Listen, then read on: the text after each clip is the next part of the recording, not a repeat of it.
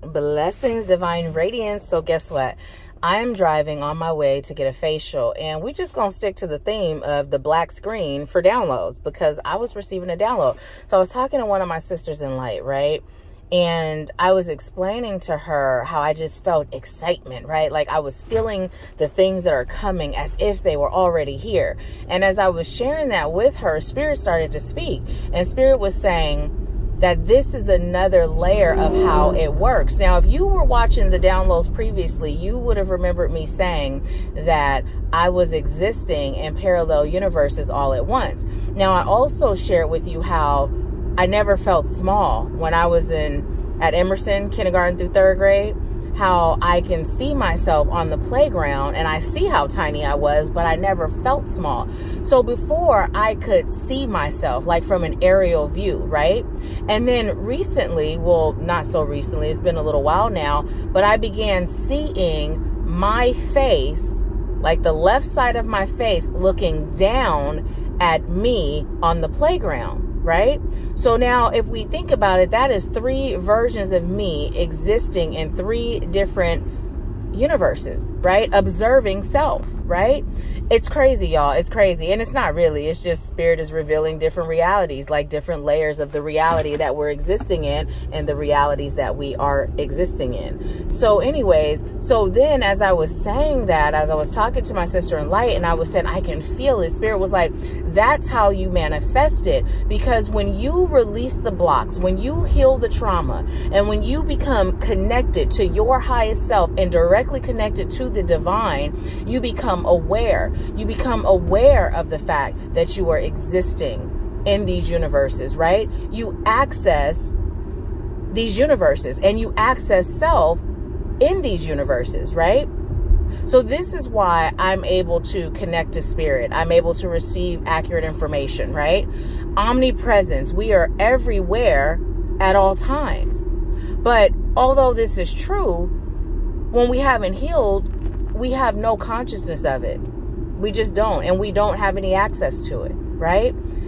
So it was just amazing to have Spirit explain the reason why the feeling is so important. Because if I can feel what's happening next on my journey, if I can feel it as if it is already happening, right? Because this is what I said. It's like I can feel it as if it's already happening. Spirit said that's because it is. It is already happening. It is happening in a parallel universe. One of the existing universes that you are existing in. But when I have access to it and I can feel it and feel it as if I'm experiencing it right now, because I am, it makes it easy for me to take it from that universe where it is happening and put it here in this one, right? This is the power of feeling as it relates to manifesting. When I tell you things are manifesting like instantly, it's mind-blowing, y'all. It is mind-blowing. And there are levels and layers to this journey. And I can show you how. I can show you how. But what it takes is you releasing ego, you releasing fear, you releasing doubt, and you allowing your soul to guide you. If any of these downloads have spoken to you, and if you haven't watched the previous ones, especially 1 through 5, because that's one whole message in order in its entirety, then I would say go back. But if these messages have resonated with you at all on any level, it is time for us to work together. Spirit is on fire, y'all. Let me tell you, it's like the downloads keep coming. I was in the shower getting downloads. I was getting downloads going to my car. I was getting downloads taking my son to work. I was getting more downloads headed to my facial. And I always get downloads, but the way they're coming, Spirit is like, you're in an up level. You're in an up level. I even manifested that, telling Spirit, I am ready for all of my gifts to come through.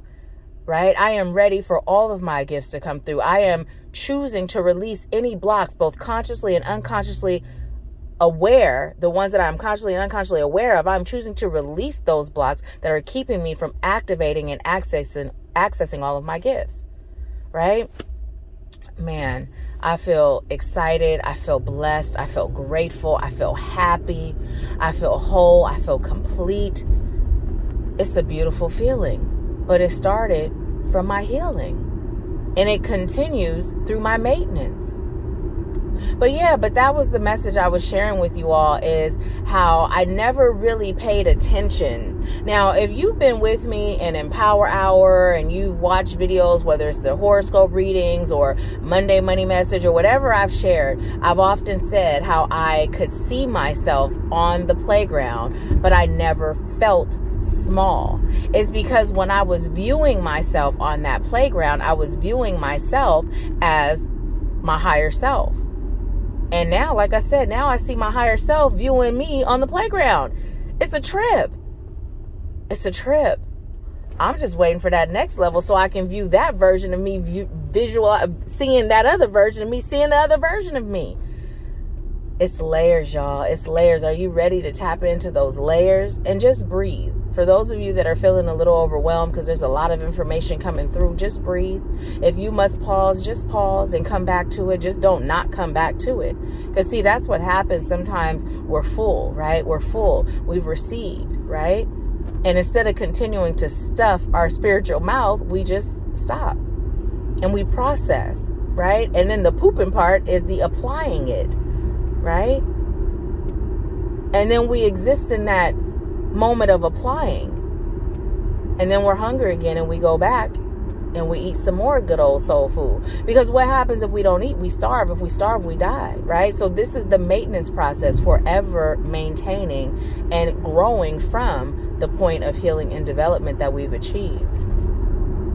It's just a beautiful thing, y'all. Beautiful thing. I'm telling you, spirit is on fire. This girl is on fire. This girl is on fire. Okay, anyways, let me share some of this fire with you. You ready to get on fire with me? You know, we are surrounded by angels of highest light and love. We are surrounded by our ancestors. We are surrounded by ascended masters. We are surrounded by all the helpful companions of highest light and love who are here to assist us on our journey, right? But we are being called by spirit to step up. Step up.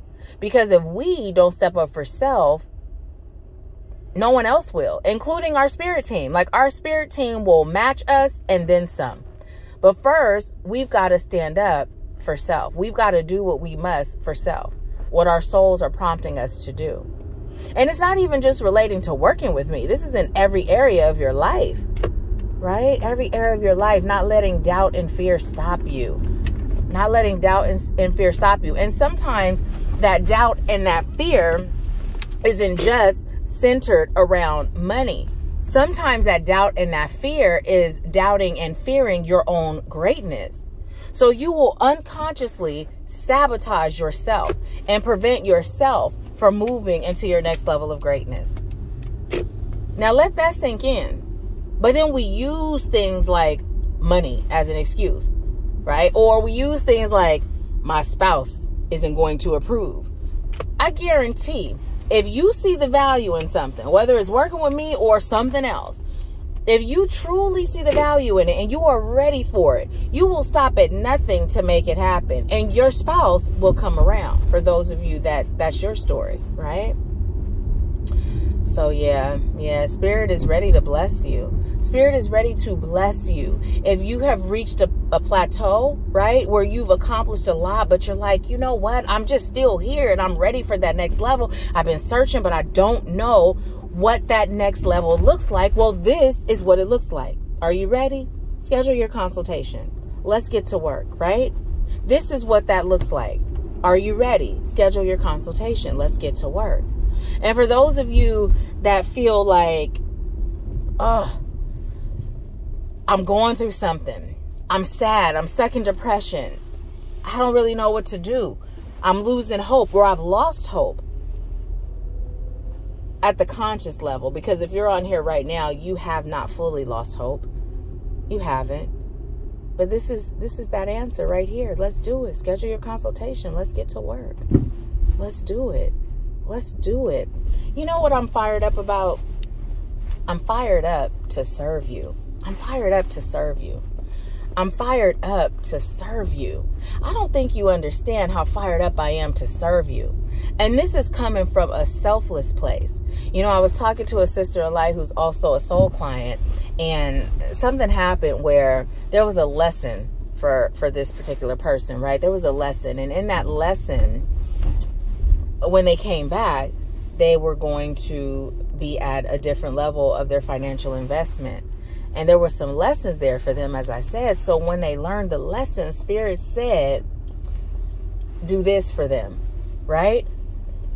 And I was excited. And I'm like, I'm like, how many people would get excited about receiving less money, right? But I'm excited. Like, I'm excited for you. And here's the thing. That's because it's not about the money. Money is just an energy. It is going to come, period, because that's what I've chosen. My excitement is serving you, because when I serve you and you're connected to yourself in every existence, when you're connected to the divine directly, guess what?